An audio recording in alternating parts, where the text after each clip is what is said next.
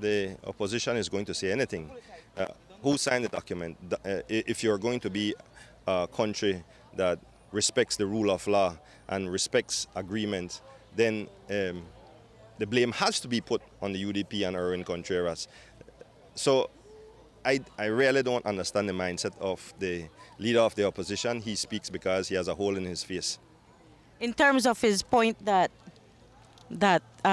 it is the current Prime Minister who is pushing the document now, after having admitted that the document is invalid.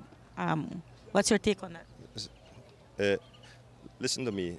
Everything regarding crews is going to end up in the courts. And so we have to be very careful.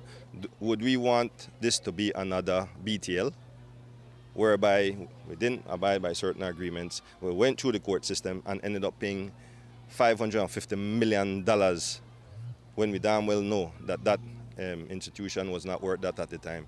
So there are a lot of issues at play here. We have to be extremely careful.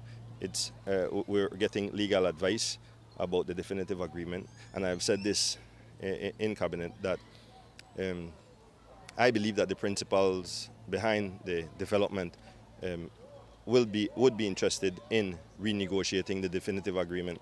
And from my perspective, and I can say this on behalf of the Prime Minister, we put that definitive agreement on hold.